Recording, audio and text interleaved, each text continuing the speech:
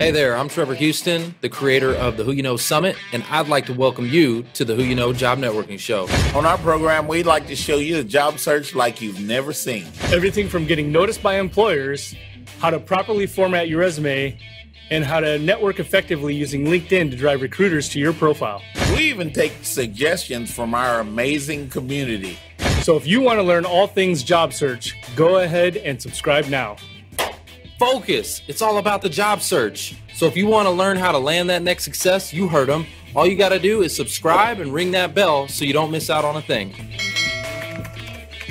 Welcome back to the Who You Know Job Networking Show, where what you know is important, but Who you know? Who you know can make all the difference in your job search. it sure can. So let me tell you who I know. I got Maymi in the house. DJ Maymi. Maymi. I said Raimi. Do, fa, so, Raimi, do. I don't know, man. I'm sorry. I'm crazy. Look, Jay is a radio talk show host on 570 AM KLIF Dallas. He's a CEO, entrepreneur Maverick, noted 10-time author, speaker, sales psychology and persuasion selling expert, and recruiter. You do a lot. I'm a pretty busy guy, bro. And look at his. I'm looking at this video on his webpage here, man. He's ripped. So. Yeah, man. I'm like doing it all, bro. You do a lot, man. So okay, before we get to all what you do professionally, we like to have fun on this show. So we're gonna do Would You Rather. Okay, and audience, I want you to also tell me in the comments, what would you rather? Here we go. I got a good one for you. All would right. you rather have a mullet haircut or a ponytail haircut? Considering I don't have any hair, that's a good question. He's I like, was hoping you would yes. ask the other one with the shampoo and the toothpaste. I was going to choose the toothpaste. That was an easy one for me. I was in the back listening to it. Mullet or ponytail? What do you think, man? You know what? I tell you, I think I'd probably go with the ponytail. Yes, I knew I'd you were go going with to the say that. ponytail, man. I think it's pretty cool. Steven Seagal. Yeah, that's the look. Yes. That's the look. I can Goes see good. you. It goes Steven good. Seagal right here. That's him. Now you got to get a motorcycle, and I'm all right. There you go. What do you think? You know, I'm going to go with a mullet because, you know, you can always put the mullet in a ponytail. Dude. Right? Could y'all, audience, could you see There Mark we go. with a There we go. mullet? Oh, You know, my gosh. As a matter of fact, in the 90s, I had a mohawk. Oh, he did. I had a mohawk. I had a foot-long, tall mohawk. And shaved on the sides and everything. So this is back in my, you know, hoodlum days. Back when I was in, you know, teenager. So, but yeah. Have you ever seen the movie Hook with Robin Williams? Oh, here we go. It's like Peter Pan Hook. Yeah, I have. You know what I'm talking about? A long time ago, yeah. Rufio. Rufio was the lost boy, the oldest one. He had the mohawk. That's Mark. Rufio. You should get a picture and post it sometime. We've done it before. I pull it up. I embarrass him. It's been awesome. done. Okay. It's been done, yeah. All right, we digress. We're having fun. We could do this all day. All right, so I want to know, let's talk about, you're a sales expert, right? So Correct. for job search, a lot of it is sales. Matter of fact, life is sales. It's a, you know, it's a life skill. But especially in the job search, they got to sell themselves.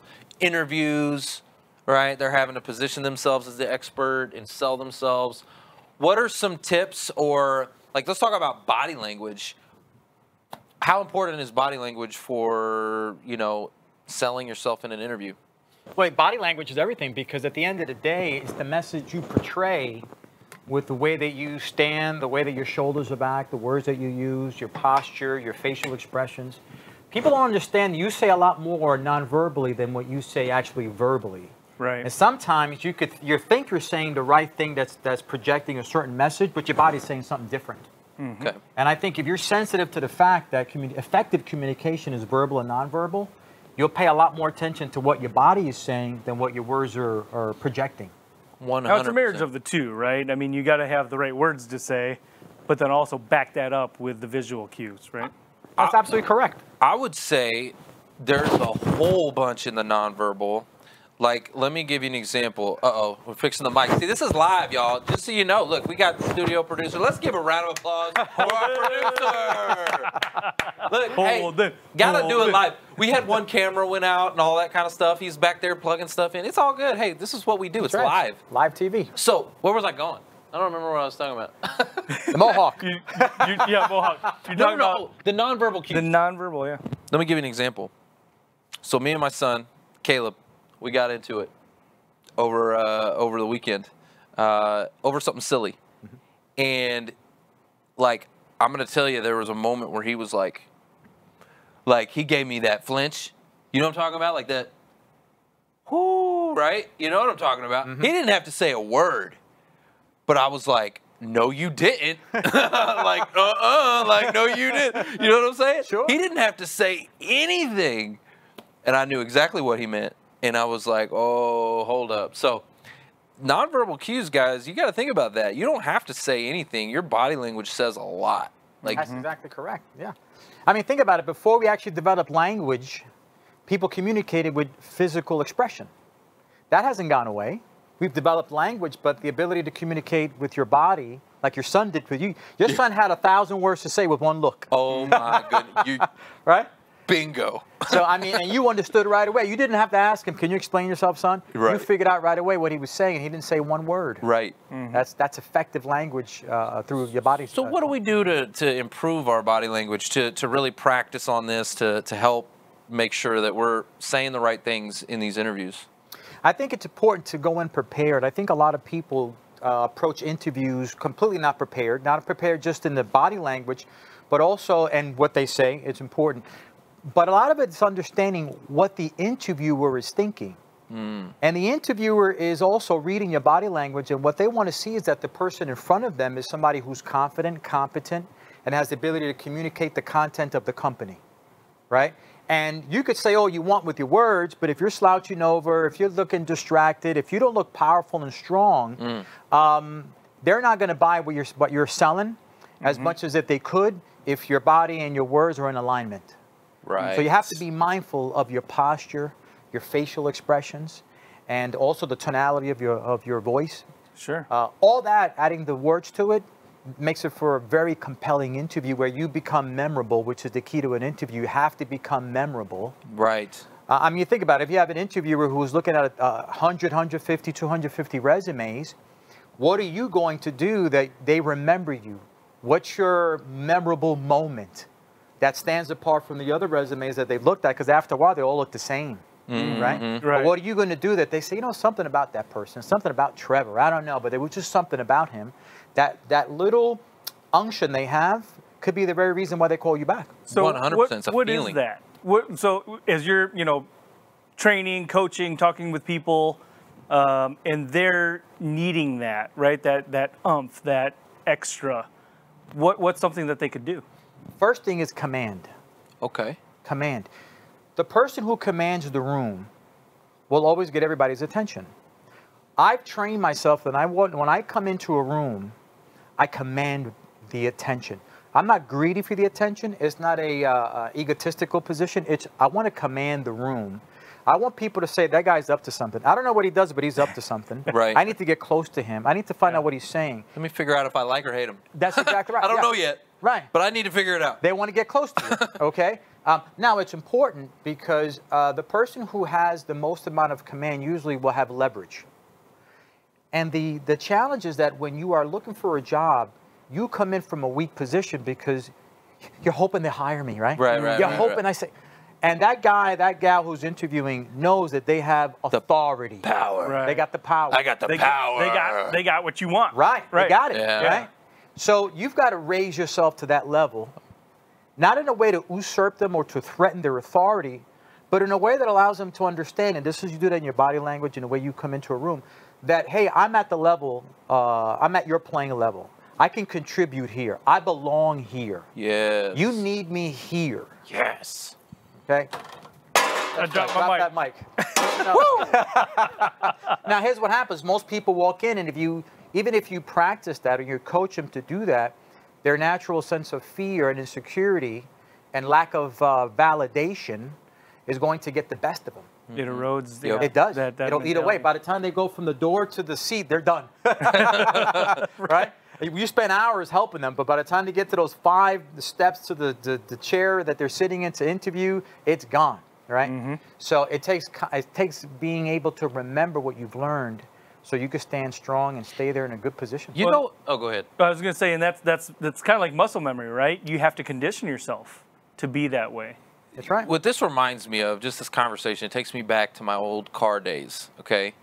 And I was like 22 years old when I first got in, and I remember, like, a lot of it's kind of like an interview. You're talking with somebody who's buying a car, but it's not just that. Like, somebody would come in. I was 22 years old, and somebody would come in who was maybe like 65 years old, who's bought, you know, 10, 15, 20 cars in their lifetime or whatever, right? And they were looking at me like, what's this young buck gonna say, right? They were automatically judging me, so I had to command respect and to gain that command, as you were talking about. Otherwise, they were gonna walk all over me. And it happened right when I first got in the business. These old school cats would walk all over me. They would push me around in the car dealership, and thinking, you know, I'm gonna push my weight around to get a deal, right? And eventually, I had to get bold and courageous and let them know, hey, you ain't gonna push me around, but I did it and I got the respect. I did it in a way that was respectful, like you said. It's not just going into that interview and, you know, making the recruiter or the hiring manager, you're not putting them down.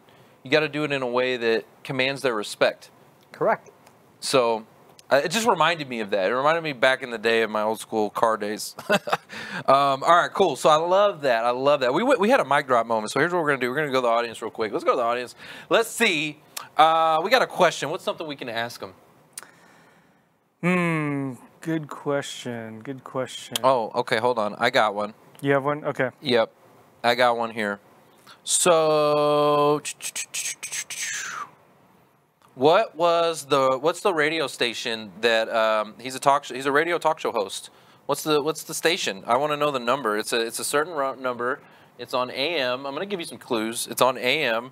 What was the number? This may be a tough one. Somebody's like, I wasn't listening to that. But I gotta make sure our audience is paying attention. Good. And if you win, What do they win? what did we say we were gonna do? Oh, we're gonna give a copy of your book. Yes, sir. Tell me about your book. Sure. So this book is called Battling Invisible Enemies, Facing Your Inner Struggles Head On.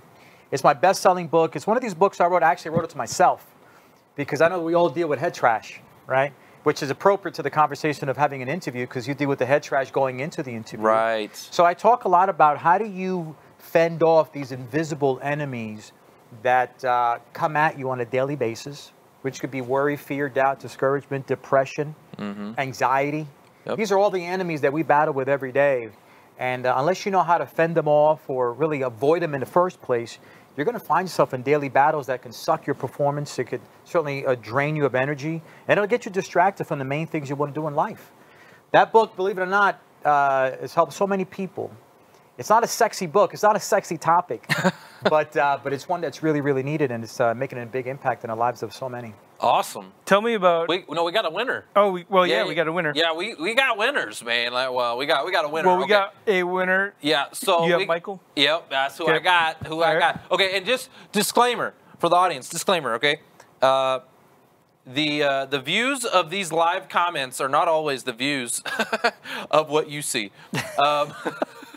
Sometimes there's discrepancies. I don't know why. LinkedIn, work on it. Just saying. Michael.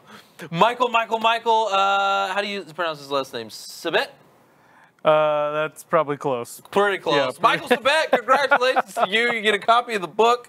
That is awesome. Round of applause for All Michael. right, catch Michael. The answer was 570. Yep, 570. That was the answer. Okay, you had a question. Well, and it's on his LinkedIn. So be sure to link in with Jay. So yes, make sure you do that. IEDS. IEDs? IEDs. IEDs. Can you tell us about IEDs? IEDs are what I call inner struggle defense system, right? So it's one thing to find yourself in the battle, but what do you do to get out of the battle? How do you create a defense system? Listen, the biggest militaries on the planet have defense systems. When they pick up on some kind of enemy or some kind of attack that's coming, they automatically institute a defense system. We've got to do the same. When we see an invisible enemy coming, we got to create our own defense system. Otherwise, we'll get sucked into that battle, and it'll take us forever to get out of it. Mm-hmm. So It's great. It's an invisible enemy defense system. Yeah, you got to have a plan, You got to have it. right? You got to have it. And it's got to be before it happens. So. Absolutely. The best way to win a battle is just not to get into the battle. That's right. That's right. Just don't get in there. Right? Don't get Throw in a there. mic on that one. Yeah, that's pretty good. All right, so you were referred to us by Fanny Dunnigan. Correct. How do you know Fanny? Fanny, actually, we connected on LinkedIn. Okay. And we support each other in our content, and she asked me to come on her show. Got it. So I did a show on thriving in your career in the new decade. Everybody loves Fanny. Okay, so we love Fanny. Appreciate you. Shout out to Fanny Dunnigan shout out Fanny. out there. She is awesome. What's cool about Fanny, and I did give her a message. I did get her a message out, but it was too soon. She is like, whenever, if Foster can't make it or one of us can't make it, if I can't make it, she'll come sub for us on the show. Cool. So she's like one of our sub hosts. But we got a message out to her today, but it was too soon. So I was hoping she could make it.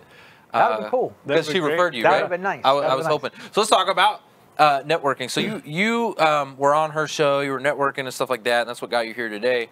What are some networking strategies? What are some things that you teach or that could help people open some doors, opportunities? I think one of the things you've got to do is you've got to make sure that you get yourself out there by intention.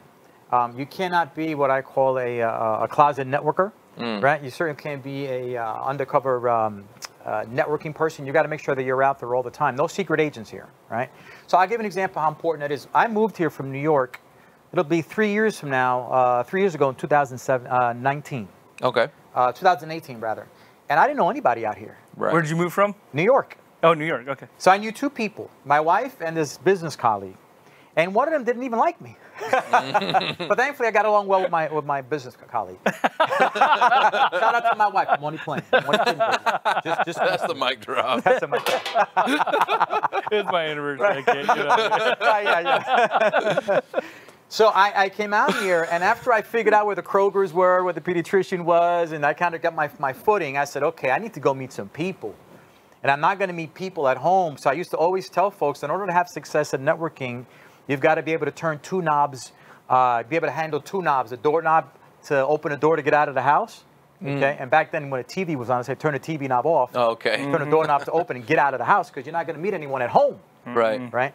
So I came out here. I pulled up meetup.com and looked what all the networking groups were happening. Meetup.com. Every single day I was somewhere meeting somebody new.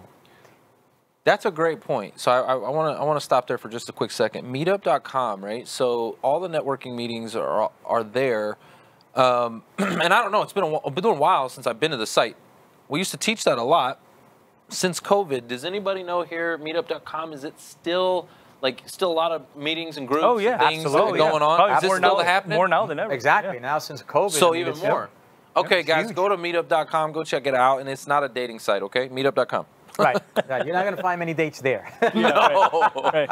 But they've got all sorts of special interest groups and things like that. Great place to meet people. So, Absolutely. Yeah. Absolutely. You have to be intentional about it. What are some of the groups that you targeted? Was it like business groups? Was it special interest groups? Was it I love dogs groups? Like what kind of groups? It was any group that I felt that I can have some synergistic value by showing up. Okay. So in other words, I didn't want to go to a group where people would wonder, why is that guy here? Right. You know, because then it would be so obvious that I'm there with some kind of personal agenda. Right. So I wanted to be able to assimilate into a group where people could see, yeah, that makes sense that he's here. Right. So I went into fitness groups. Okay, that makes There you sense. I went into groups where, fathers of young boys. Okay. I went into business groups. Anywhere there was a reason to have a like-minded conversation, just to meet people. Bingo, like-minded conversation. There you go. That's right. And I think that's important because there's a lot of people that are in career transition. You guys out here, there's a lot of people who are struggling to connect. They're struggling to find the right people to talk to. But it doesn't have to be hard. You just have to get out, like you said, two knobs, and you're looking in the wrong places, right? There's a lot of people that are going to, and please don't take this the wrong way for any of the group leaders or anything like that, but you're going to 3, 4, 5 different career transition things a week. Well, everybody else there, you're learning great things, but everybody else there is out of a job. So you need to get out and network with people that actually have jobs. And I would agree with that too. I would say what you're saying is, you know, everybody there in these job networking groups, they don't have a job, but I will say they can still help you. If you guys work together, your commonality, what he was talking about, your commonality is the fact that you're all unemployed. You're all, well, I don't like to use that word. I just said it, unemployed. I don't like that. Yeah. But you know what I'm saying. You're underemployed. You're on your way to your next best success. But what I'm saying, in transition, that's the word I was looking for. So that's your commonality, right? And if you all band together and build a community together and help each other, right? That's what you need to do. Help each other. Right. And I would be, if I was a job seeker, I would be pouring myself out on other job seekers. I would be figuring out how I can help them. How can I connect you? What are you looking for? What are you searching for? How can I help connect some dots for you? What do you think they're going to do after you do that? Yeah. Tons of value there. I think, though, that, but to the point I was trying to make is you have to, a little of everything, right? You have to have diversity in what you're doing as far as the networking goes. I get you. 100%. Yes. So one of the things I share with folks is, and it kills me when I hear someone say oftentimes, stay in your lane, stay in your lane. Well, I think that's a big mistake, because if you happen to stay in your lane, the challenge is you miss all the other traffic on all the other lanes. But more importantly, it's not about staying in your lane. It's about staying on the highway, but it's okay to switch lanes. As long as you're on the same highway. Yeah. It's okay to switch lanes, but stay on the same highway. Because it'll give you a better experience, and you'll have a better opportunity to meet some people that you would have never met if you only stayed in your lane. Bingo. So if you're the smartest person in the room, you're in the wrong room, right? Correct. Stay in your lane means just like stay in your little bubble, right? You got to blow your bubble up. You got to get out there, meet some people who challenge you. Iron sharpens iron. What about somebody who doesn't think like you, someone who doesn't look like you, someone who doesn't talk like you, right? You don't think you can learn from those people? Right? You need to go out there and blow your bubble up. Meet some new people. Get out into the seriously. world. Yeah. Like diversity. Get out there. Meet some new people. Gosh, Talk to Jay. Meet Jay. I'm going to tell you, something that's been just an absolute blessing for me has been the Breakfast with Champions Clubhouse room by Glenn Lundy. And in that room, it's so diverse. There's people from all over the world, different backgrounds, walks of life. But there is the commonality. These are all what I call world changers, light shiners. You know, these people are just pouring themselves out and want to change the world. These people are amazing. And so there's just so much value being poured out. But what's cool about it is you get to see it from different perspectives, different, you know, ethnicities and backgrounds, and people that don't look like you and don't talk like you. It's just, it's a beautiful thing when I see that. Anyway, so shout out to Glenn Lundy and Breakfast with Champions. Guys, we're running low on time. Yep, we're there.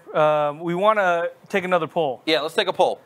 We asked when we started the show where you were at, 10 to 1, 1 to 10. How are you feeling? How are you doing? Did we uplift you? Did we encourage you guys? Did Jay? Did Maria? Did they make an impact in your day today? Yeah. How are you feeling now? 1 to 10. Let us know. It's okay. You know, if we need to kick Jay off the stage, I'm just saying. No, I'm just kidding. I'm just kidding. We got mics. Oh, yeah, he got mics. And by the way, his book, get his book. You can't get it on Amazon. I just looked. It is out on Amazon. You can't get it on Amazon. It's sold out. You need to go to his website, which is the J Maymi. TheJMaymi.com. The only. The J Maymi. So Meg Rose says 9. Let's see. These comments are starting to come in. Let's see. We got 8, 9, 10 plus. 7 now, but I had ice cream. What an amazing comment. I want your ice cream. That's awesome. I love you, Joe. I'm jelly. That's okay, awesome. I'm jelly for the ice cream. One last thing I'm going to ask of you guys before we head out today. I want you to think real hard right now. Okay, think right now. Each one reach one, okay? If there's someone out there that you think should be watching this show that needs some support, that needs some help, another job seeker. So what I'm going to ask you is, who do you know? Who do you know? Tag them in the comments right now. Okay, we'll take just a moment here, but I want you to do that. Be thinking right now. We're going to do this right now. So take a moment and tag someone who you think. It could be a job seeker. It could be a recruiter. It could be, you know, a company. You could do that too. So tag some folks here that you think should be watching this show. If it brought you some value today, we'd appreciate that. Practice hope. Yeah. Help other people every day. Because think about that. You know. Think about that. Each one reach one. Just one. I'm not asking you to do 10, 20, or 100. One person, tag one person right now. Because we could literally double. And then the next time we come in here, we do it again, right? Then double. And then that's how you make impact, guys. That's how you reach more people. It's about impact for us. So each one reach one, and let's serve the world. Let's do our part. Jay, thank you so much. Thank you, brother. Appreciate you being Thank here. You, fellas. Guys, that's the show. It's all about who ya know. Bang. Trevor Houston here, and I want to thank you for tuning in to the Who You Know Job Networking Show. We hope you've been inspired, encouraged, educated, and entertained all at the same time. For information on our different events, workshops, partners, or partnership opportunities available, check out whoyouknow.show for more details. And be on the lookout for our new mobile app coming soon. You never know how this show could help someone you know? And if we've made an impact or put a smile on your face today, don't forget to hit that share button on your way out. Until next week, it's all about who you know. Bye!